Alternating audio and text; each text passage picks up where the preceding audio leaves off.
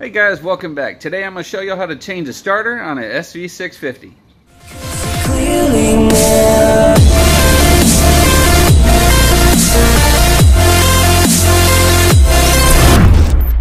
Man, oh man, finally we get a break in the weather here in Houston. I mean, these past couple weeks have been cold and miserable, and finally the temperatures are, mid to upper 60s. It gives me plenty of time and comfortable temperatures to work on this bike. So today I'm going to go ahead and show y'all how I'm going to change out this starter. Now the reason why I'm changing out this starter is because it actually hangs up, or at least that last time I started the bike, it hung up with the flywheel on the engine, and that's not good. Reason why that happened is because it was in a flood. That's what happens when things like that it'll get stuck. That's whenever you get flood vehicles. Same thing happens with cars, motorcycles, you name it. So with this this starter here on this particular bike, it's mounted right behind the oil cooler, and don't get refurbished ones. Don't do that stuff. Do what I did. Spend about 40 or 50 bucks and buy a brand new starter, because that is an important component. So let me show you what this thing looks like. Okay, here we go. Let me show you. Spanking new. Rated SN for spanking new. Love it. Very clean. Never used. It's not refurbished. Yeah.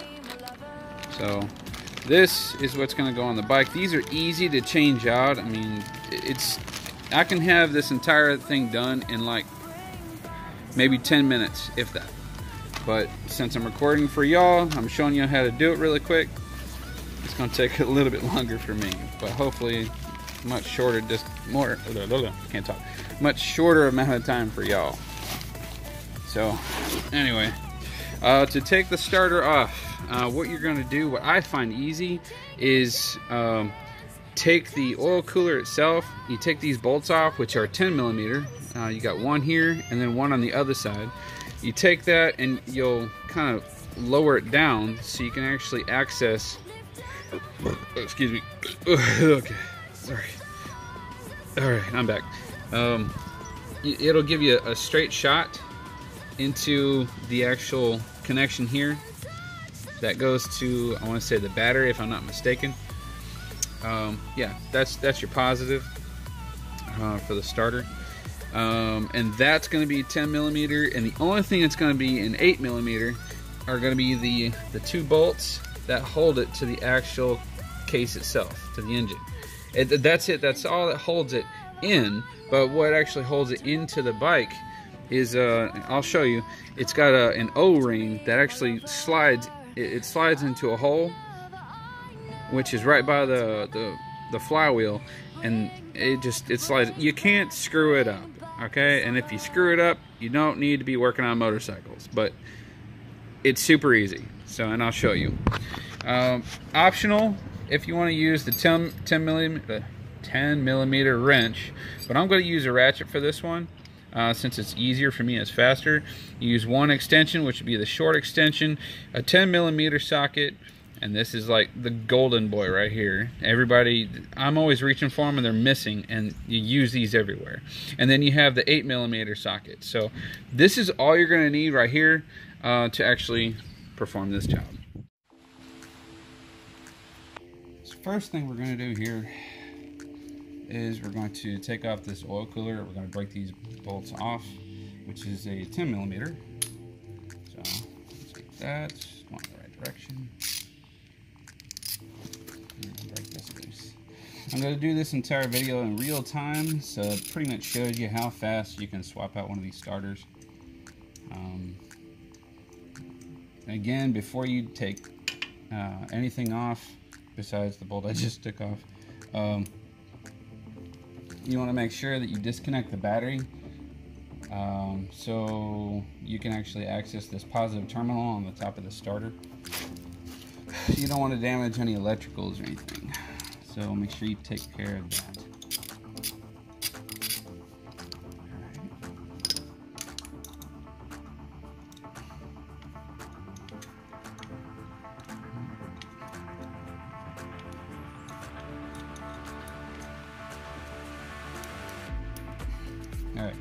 Now this is able to, it's not going to move very much, but it's going to move a little, so you can actually access using your extension. This is where the extension comes into play, through the back side of the or over the top of the oil cooler, and it allows you direct access to that positive terminal on the top of the starter. So before you do that, this the rubber grommet that covers that post, peel it back a little bit, slide it up so that it exposes that terminal. And now you're going to use your, again, your 10 millimeter. You're going to break that loose.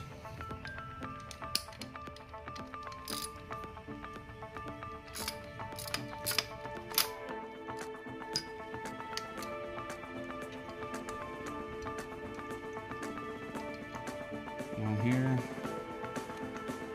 it's just a nut. That's what she said. All right.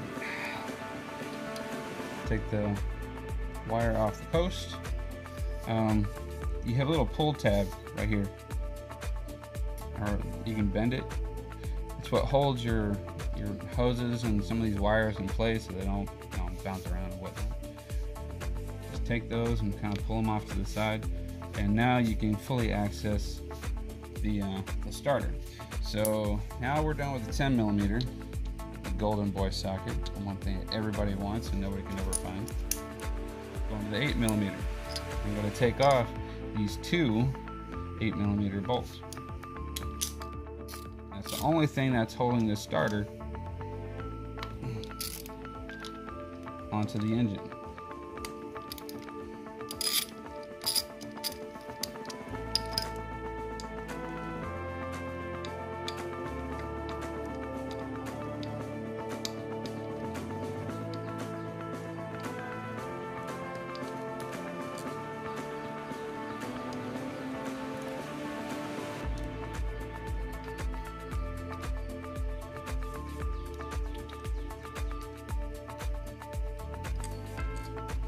And that's it.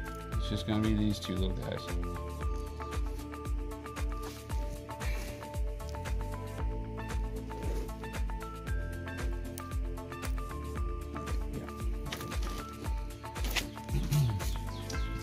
Alright.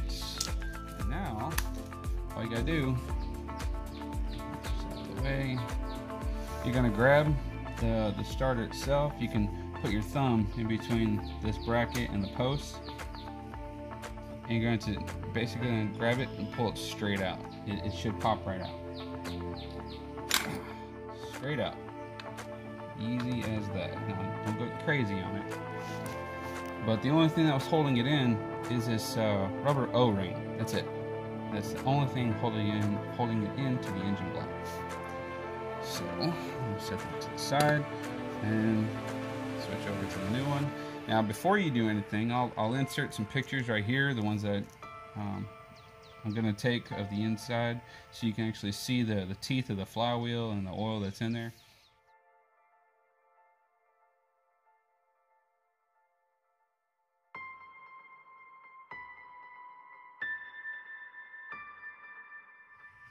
Alright, now on this new starter, they've got a really good O-ring, and it's fairly, I've put a little bit of oil on the inside on the teeth.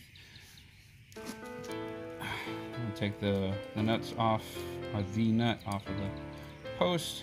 This one comes with a washer, which is convenient. I will be using that. And when you put this in, and try to get it in as straight as you can. But you'll feel when it goes in. I usually take my thumb, put it on the back of the starter, and I push straight in, and you should hear it click. Just like that. And now it's in. And then you just reverse what you just did. 8 millimeter. Always start it off finger tight first, so you don't risk cross-threading any bolts. Because if you cross-thread it, that's going to suck.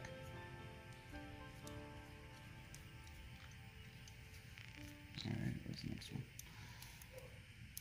right.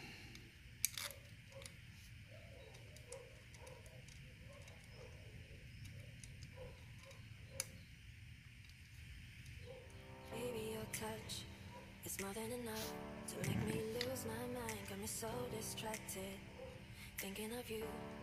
Now when you put this bottom bolt back in, try to keep this tab straight out so that the way you had it before, so that it has a chance to grab the hoses and the hose and the wire.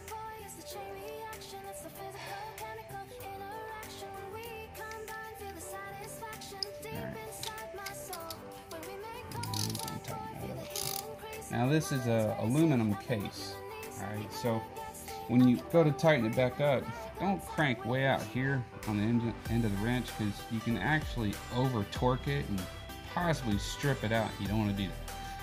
I grab the end of the head of the ratchet, and I use my wrist just to twist. Just a little bit of torque, and that's it. You don't need to get crazy on it, because remember, it's aluminum and you can strip it, and that will suck. Alright, tab back in place. Make sure you put the hose back up where it came from. There we go. So tighten that one. When it stops, give a little extra torque and be easy with it. You don't need to get crazy. Alright, we are done with the 8mm. And it is time to switch to the 10mm. Now take your battery post and put it on top of the starter.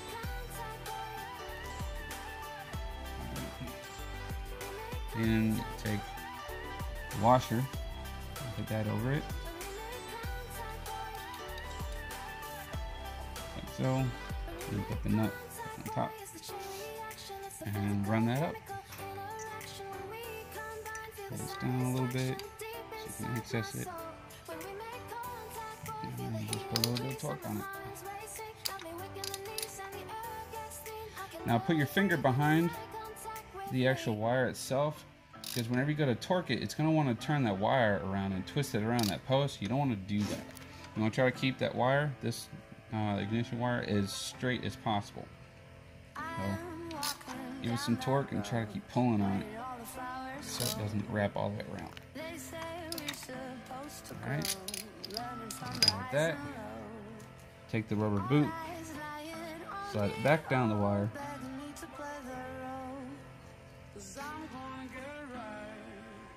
And use your best judgment to get it back on there, but make sure it's a good cover.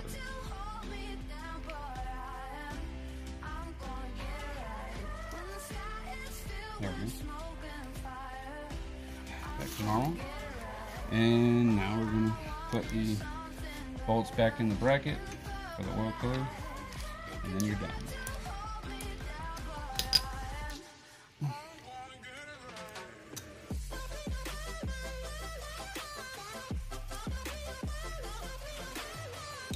One. And the other one's going to be some duff. It always does. There we go.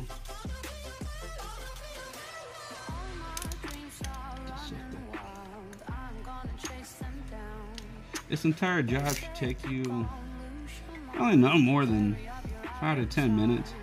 It's probably a little bit longer now because I'm recording all of this, but I can usually change these things out really quick. Same with automotive or any cars.